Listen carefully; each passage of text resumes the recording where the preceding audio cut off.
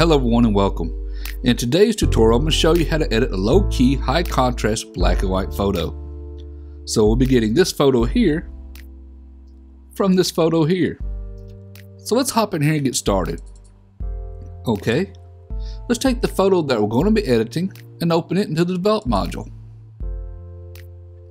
Okay, if you watched any of my other tutorials, you know I turn on my lens corrections first.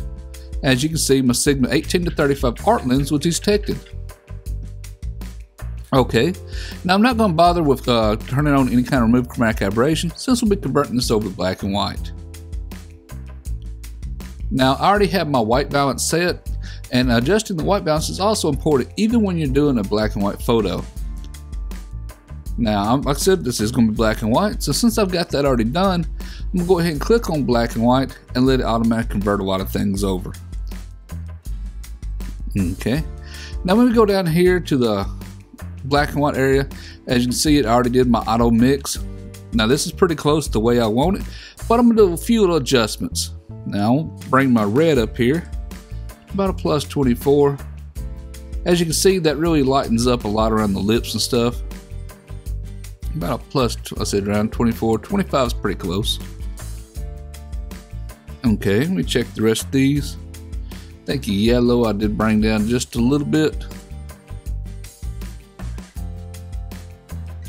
Okay. And that looks pretty close to what I had before. Okay, now I can go back up here and get started on the rest of it. Now, like I said, it is a high contrast, so I will be bumping my contrast up.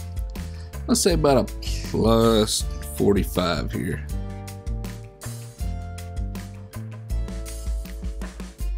About plus 46, close enough. And that's really helping a lot. Also darkening around that background and brightening her face and everything up really nice. Okay, now let's go over here to my highlights, shadows, whites, and blacks. Now I'm going to bring up my highlights here to plus 11. Now keep in mind the highlights is also what controls the lighting on the face. So then we'll bring it about a plus 11 plus. It's very touchy right there. Now I want you to pay attention right here to the histogram at the top. And I'll zoom in right quick. As you notice, when I use the highlights here, the little screen lights up in this area right here. And it's very important, at least the way I edit things, that we get the histogram pulled up right to the edge here. Any more than that, it starts to really break out.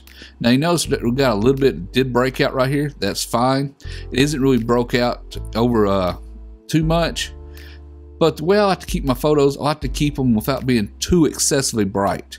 So you don't want to get up in here too much. About right here is great, especially when you try to get the skin tones just right. At least that's the way I like to do things anyway. Each to their own. Now I'm going to drop my shadows just a little bit right here. About a negative 10 or 11 as well. And negative 10 will work. Now the whites I'm going to bring up just a little bit. About a plus 5 is good. And the blacks, I think I'm going to bring the blacks down to about negative 15, 16, and negative 16. As you can see, I start darkening everything really nice. And we can check to see what's darkened in by clicking on the little black breakout area right there. And you can see you got a lot of things that did darken in quite nice, and that's really important because we want those areas what's not on the face to be as dark as possible. That way, when you go to print it, you're not having any kind of areas that show up a little brighter than they should be. So I want the background as dark as possible. We'll come back to that when we start doing some local adjustments. Okay. Now once got that done, I want to drop the clarity. I like dropping my clarity on my portrait photos. I think I dropped it by negative 20 on this one. And negative 19, negative 22 is close enough. You can see that nice smoothing up the skin really nice. Okay, let's go down here to our sharpening and stuff. Now I am going to pop the sharpening up really high on this one. I know Normally I'll mention a lot of times I don't like using this artificial sharpening, and the reason I'm going to use it here is to bring out more of the detail that you'll find in the black and white photo. So that's the reason I'm using the sharpening here, and I'm going to put it about a 70. It's not really that much. At a +69 is close enough, and it's really going to sharpen it a lot. I'm going to hit my option key, and we'll hit the masking here option key and mask it out. I'm going to keep it on the face as much as possible, probably around a negative, not negative, but around a 56. Yeah, that keeps it off the background, puts a lot of it around the eyes, a bit on the hair and the hand and stuff. You know, just where I want it. And the noise I'm going to pull up about a, say, 16, 17. It's pretty much close enough. Anything between 15 and 20 should be ideal for this black and white photo. No need to even mess with color since noise reduction, because this is a black and white photo. Okay, let's go down here and do a little bit of post-crop vignetting. Pull that about -25. Now darken around in some more. You can see it did darken in a lot.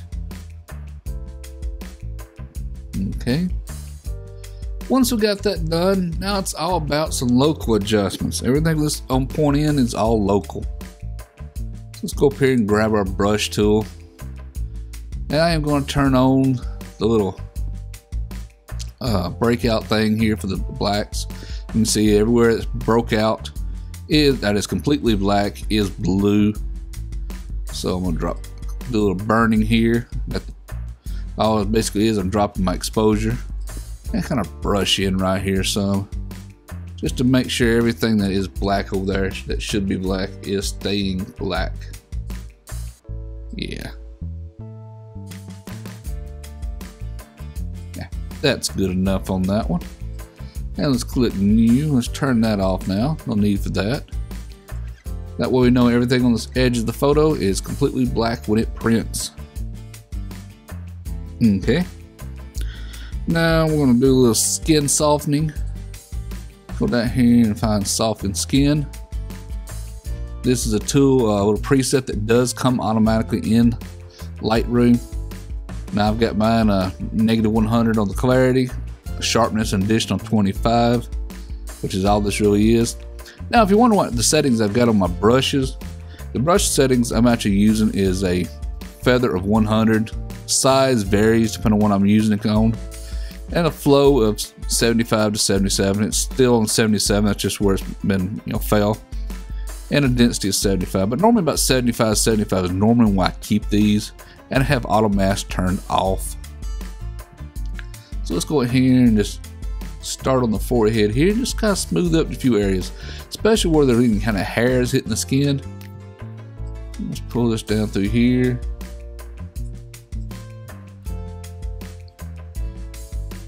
Around that chin, when we get those hairs on it a little bit right there, kind of smoothing up, but I get rid of make them so obvious. On the nose a little bit right here.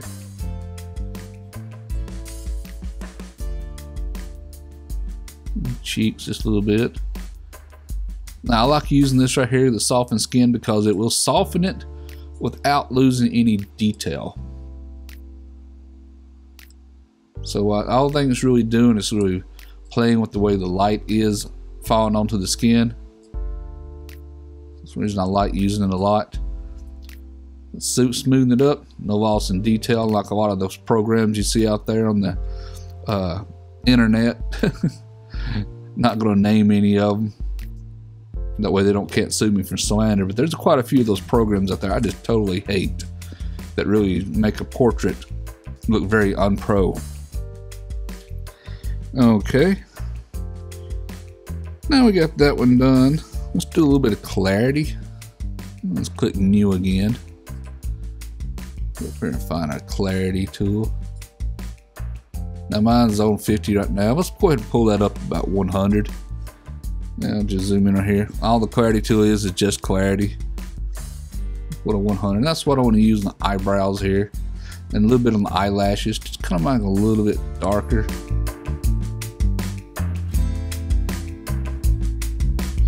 Zoom in a little bit here.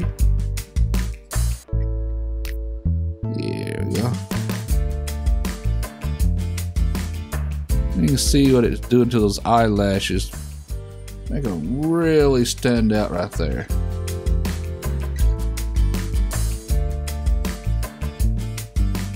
I'm gonna add a ring of those eyes. Good.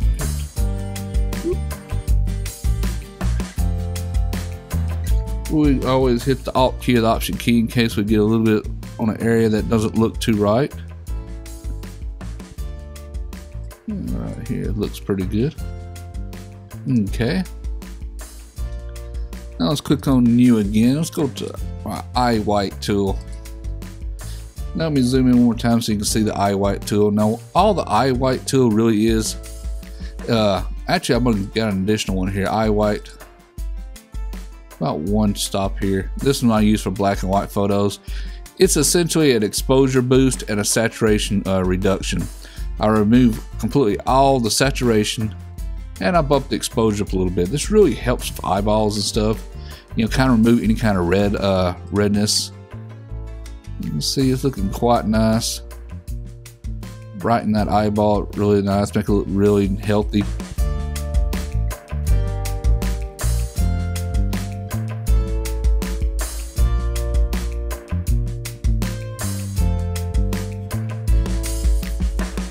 There we go. I think that looks really, really nice. Yeah. Let's click New again. Now I'm going to go to another tool I got and actually go to the circular filter. And this is Iris Enhance.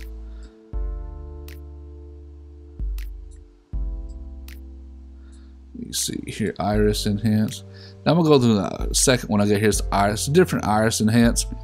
This one actually gives me an exposure of boost of 1.5, 1.5 stops. And actually add back saturation of 40, a little bit of plus 10 in the clarity. I'll zoom in right quick so people can see that one.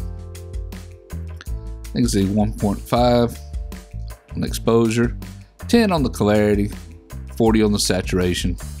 And of course, you can always change the eye color if you wanted to right here. But since it's black and white, I'm going to use no color effect. Okay. So we can zoom back out. Get that saturated in. We could right click and go to duplicate. Of course, once we're done that, we'll just drag it over. And drop the second one right there. Get twisted if we need to. Now before I forget, I have to put the feather on these about 50. I almost forgot on that first one. I have to go back and edit it.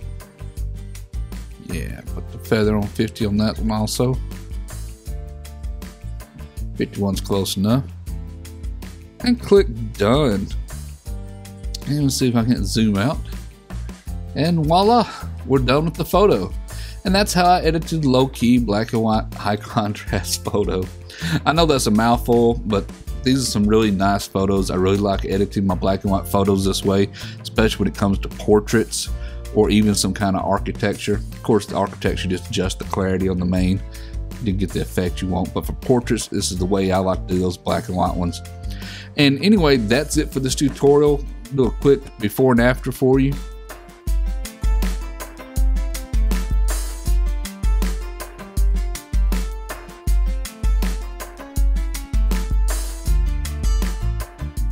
Okay, well, that's it for this tutorial one. I hope you like this tutorial.